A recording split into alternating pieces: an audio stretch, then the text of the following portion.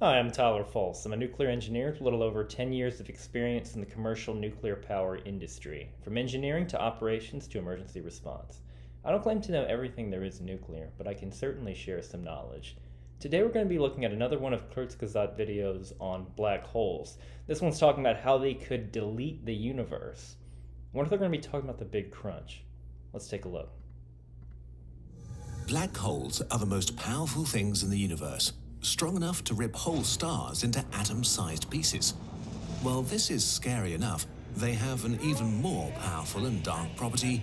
They might delete the universe itself. They can also laugh like Saturday morning cartoon villains, apparently.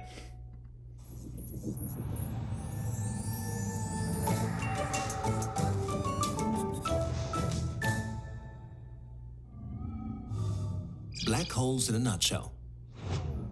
A black hole appears when an extraordinary amount of matter is concentrated in a tiny space. At their center, gravity is almost infinitely strong, and whatever gets too close is ripped into its elementary particles.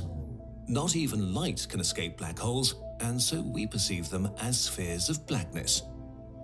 If you were to fall into a black hole, nothing bad would happen until, well... The black hole itself we would, but there's a lot of particles going around it, so they could actually have a pretty bright accretion disk as all these particles accumulate around the black hole itself.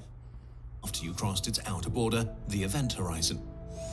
You can imagine this as swimming in a river that ends in an enormous waterfall.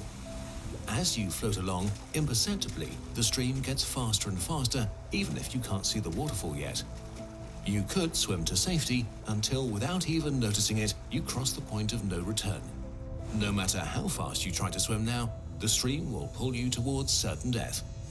Nothing can escape a black hole waterfall once it gets too close.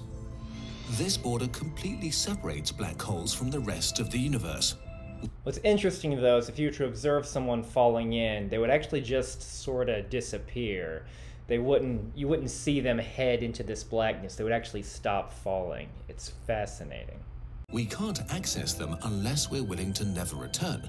So there's no way of telling what's really going on inside black holes, but we have a few ideas about what's going on right at their very edges.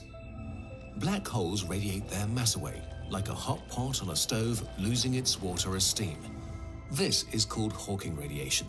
Black holes constantly lose an extremely tiny amount of their mass, a process that's unbelievably slow. It will take a black hole with a slow, but it does increase exponentially. Mass of our sun 10,000 billion years to lose 0.0000001% of its mass. This is happening constantly and unstoppably, and as it goes on, it speeds up more and more. In the far future, when the last star in the universe has been dead for trillions of years, black holes will become... One thing I will say, it's slow for stars and like supermassive black holes, but if you were to just compress, I don't know, a piece of furniture close enough together to the point where it forms a black hole, it'd be super teeny tiny. It would evaporate to Hawking radiation almost instantaneously, because that thing would be like so much smaller than even an atom. But yes, for stars it would take a while. Tinier and tinier until they evaporate and disappear, leaving behind just a bit of radiation. But this is a problem, because in the process of disappearing, black holes might delete something fundamental: information. 2. What is information? Information is nothing tangible. It's typically understood as a property of the arrangement of particles. What does this mean? Imagine a bunch of carbon atoms. Arrange them in a certain way and you get coal. Arrange them in a different way and you get a diamond. Yep. The atoms are the same. What changes is the information. If we make this more complex and add in a few more atoms, we get a banana. Change the arrangement of the atoms and we get a squirrel. The basic building blocks of everything in the universe are the same and don't care if they're part of a bird or a rock or a cup of coffee. Without information, everything in the universe would be the same. According to the theory of quantum mechanics, information is indestructible. It might change shape, but it can never be lost. For example, if you burn a piece of paper, you get ash. That ash will never become paper again. But If you were able to carefully collect every single carbon atom in the ash and measured the exact properties of the smoke and heat radiating from the fire, you could, in theory, reconstruct the paper. The information of You could reconstruct it, but you have to do work from an external source. The second law of thermodynamics requires that. So, yeah, maybe. paper is still in the universe. It's not lost, it's just hard to read. If you could somehow measure every single atom and particle and wave of radiation in the universe, you could see and track every bit of information there is. Hypothetically, you could see the entire history of the universe right back to the Big Bang. And here, black holes trip us up. Information tells us how things are different from each other and what used to be what. Black holes do the opposite. They take different things and make them the same. They destroy information. This creates the information paradox, and this is a serious problem. The information paradox. It's fundamental for all our laws of physics that information can never be lost. Existing, not existing, without information, everything is relative. When it comes to our understanding of reality, we need First time I've heard materials used as information. Interesting. absolutes. How could we solve this paradox? There are a few possibilities. 1. Information is lost, irretrievably and forever. This means we have to nix all our laws of physics, throwing out a lot of stuff that's worked very well so far and start from scratch. What those new laws of physics would look like, or what that means for us, nobody knows. This is a little frightening, but also kind of exciting. 2. Information is hidden. Maybe a little part of the black hole splits off and forms a baby universe. The information would be transferred into this new, weird That would be fascinating right there. Just making a whole new universe. place where we could never observe or interact with it, but technically it would not be lost. It's like having a broken hard drive with all your family photos that you could never access. Sure, it's nice that they've not been deleted, but also not very helpful. Or maybe black holes don't disappear completely after the end of their life cycles. There we go. Futuristic society using black holes as a massive data storage device. Pieces left, an information diamond. Like a clown car filled with an infinite amount of information clowns. But there's a third option. Information is safe after all, not lost or hidden. Perhaps we've just been looking at this whole thing the wrong way. We know that black holes trap information and might delete it later, They're libraries. but we never thought about what they do with it in the meantime. Where do black holes store their information? Cute. Cosmic housekeeping. Let's create a black hole with dirty laundry. First, we fill up a room with laundry baskets. The more laundry you want to store, the more baskets you put in the room. But at some point, every single basket is full and the room is completely That'd be nice. Just throw all your dirty laundry into a black hole to store it, rather than having to actually do it. stacked. Not a single extra sock fits in. The room is at maximum capacity. But if we still squeeze the sock in with a lot of energy and violence, the room collapses in on itself and forms a black hole. But the capacity of the room itself has not changed. Fitting in more stuff or information is still impossible.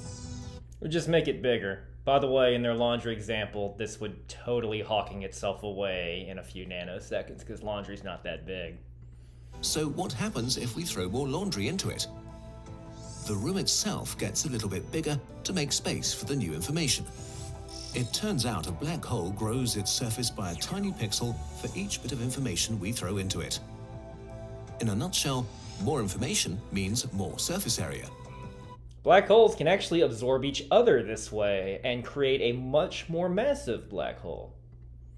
The information gets painted on the surface, similar to what happens when we throw a stone into a pond. After the stone sinks to the bottom, we can't see it anymore, but we can tell that something went in from the ripples on the surface of the pond. Even the smallest black hole can store more information on its surface than all the data ever produced in human history. They do this by storing information in a type of pixel that is unbelievably tiny. Again, the future data storage devices right here. Black holes are the ultimate hard drive. This is a bit like taking a paperback and turning it into an ebook. Two things that look completely different, but their content is the same. It's just encoded and memorized in another way. Black holes swallowing stars and planets is a bit like transferring a whole library onto an e-reader. This solution is called the holographic principle. But if it's correct, then everything we thought we knew about the universe is wrong. The universe is a hologram. I've actually never heard of this one. If information is actually stored on the boundary of a black hole, the Hawking radiation has a chance of learning about the information encoded there and can carry it away. So, information is not lost when black holes fade away, and we do not need to redo physics. The information paradox is resolved. But we still have to change our understanding of reality in a fundamental way. If everything that falls into the black hole is stored on its event horizon, that basically means that three-dimensional stuff is encoded on a flat surface. We have a name for this, a hologram. A hologram. Or just taking a photo, but sure, holograms sound cooler. Is like a 3D photo, a flat piece of plastic that encodes a three-dimensional image. A black hole is like a hologram because everything inside it is encoded on its event horizon. A person inside a black hole would experience their usual three-dimensional life. But for us on the outside, they are flattened images on the surface of the black hole. The consequence of this is counterintuitive, but stay with us for a moment. Did they get input and output backwards? Because isn't output what we're seeing on the two-dimensional surface and input being the three-dimensional object going into it? Let me know what you think down below. Holes are very extreme objects, but they're still bound to the same rules as everything else. So if this crazy duality between 2D and 3D works for black holes, then it might work for the whole universe and you in it. That would be cool. Since a person inside a black hole would not realize that they're encoded on a flat surface, we might share this. Observe it from hyperspace outside of the universe to see everything encoded on the surface. Same fate. You really might be stretched over a flat screen at the end of the universe. The science behind this is complicated and really weird, with toy universes to play with, string theory, and a lot of maths. We'll talk about this more in another video. Regardless of what the true nature of the universe really is, we just know that it's strange and complicated, and we have to do a lot more physics to understand it. But black holes might be key to understanding the nature of reality itself. It's a fascinating topic. Like I said, I've never heard of the whole universe hologram black hole theory. Let me know what you think of that down below. So it's cool. I love watching stuff about black holes and how they relate to nuclear things. I thought I was a bit confused on the 2D, 3D modeling stuff, but hey, this is all very out there physics that is just fascinating. Thank you very much for watching. I'll see you next time.